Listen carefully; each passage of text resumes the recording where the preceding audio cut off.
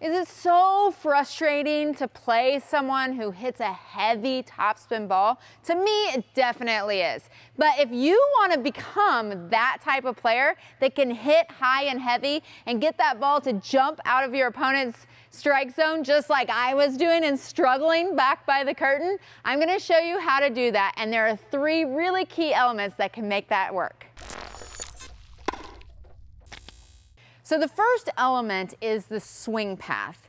And what I mean by that is how you're actually coming up to the contact point to meet the ball. The biggest thing about creating topspin, and I'm going to have Kevin do some shadow swings here, is that he comes from below the ball up to the contact point and then continues along that path to the finish.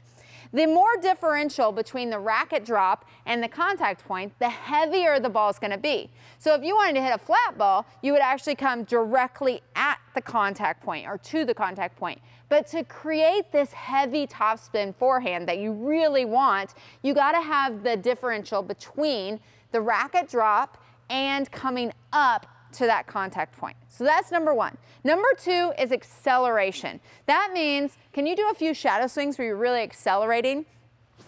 He's really coming from below the ball and accelerating from that unit turn. So he stops at the unit turn, then from there, everything accelerates from that all the way up through the finish. So the difference is that what a lot of people do is they'll stop the racket here, we call that a hitch, or they'll slow their racket down through contact, and that's where you're not getting the full benefit of accelerating, and you're never going to be able to hit a heavy topspin ball.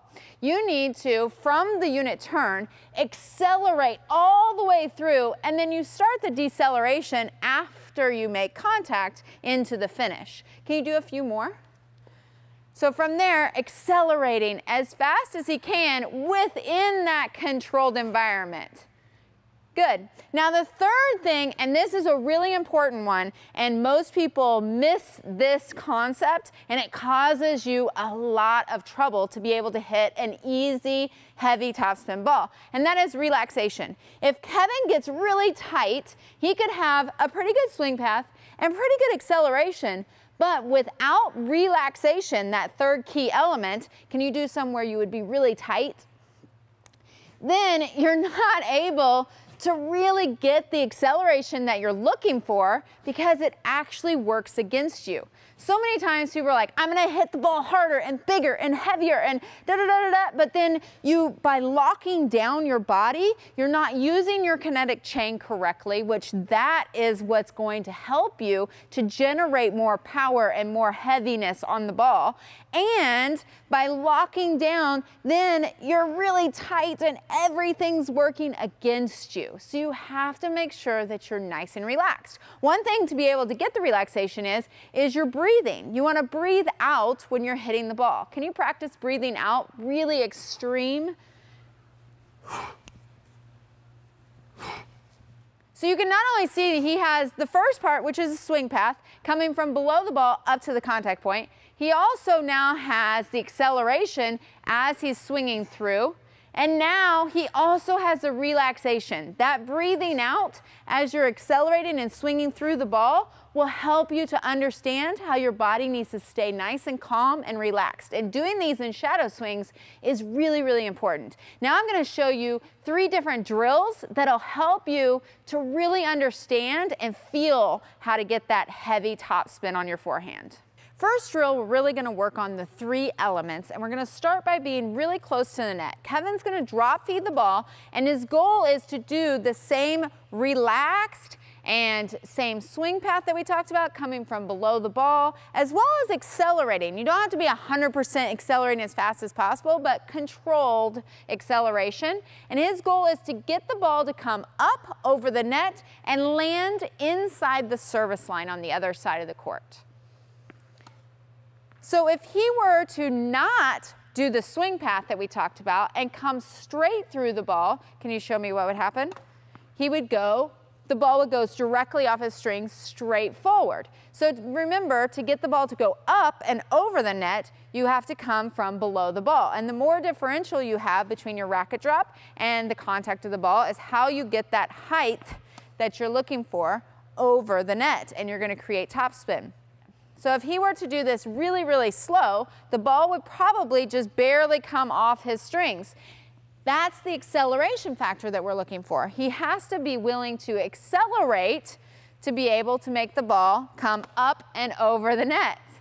Now the third part, relaxation. If he were to clamp down and be really, really tight, the ball would probably go straight because he's not going to be able to really relax to let his arm come from below the ball to be able to get the swing path, acceleration, relaxation.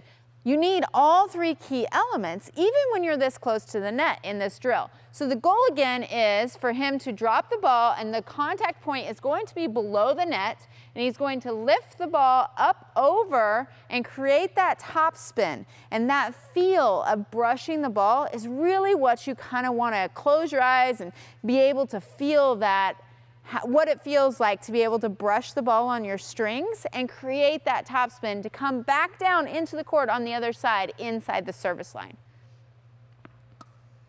Nice.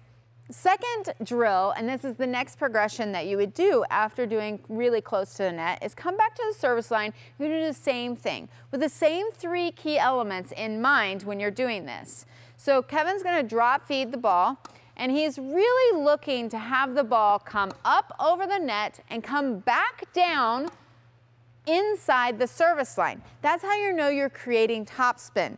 If you want to be able to get height and have margin over the net, but also remember, topspin actually brings the ball back down into the court. It's really important to understand that. So that's how you see the pros hitting such big, heavy balls, is because they want to be able to bring the ball back down in the court and hit the ball with more power, but still keep the ball inside the lines. So with Kevin doing all three, he's doing the swing path from coming below and up to the contact point, and he's also accelerating probably a little faster from here than he was up there really close to the net. And he also is really relaxed so that he can use his body the most effective way. Those three key elements are really important to really get this heavy topspin ball. I'm practicing it from this area of the court, and being able to make sure it goes inside the service line is key for when you go back to the baseline. The third drill that's really important for you to work on is a hitting drill, and you need to be able to hit using this heavy topspin so that you can translate it into your next match and be able to really push your opponent back like I was in the beginning.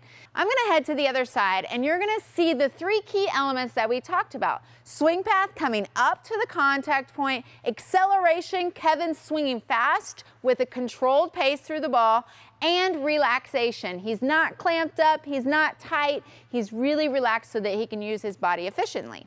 If you want us, the ET coaches, to help you with your forehand personally, go get Inside Academy. You can check it out for free right now at www.essentialtennisacademy.com.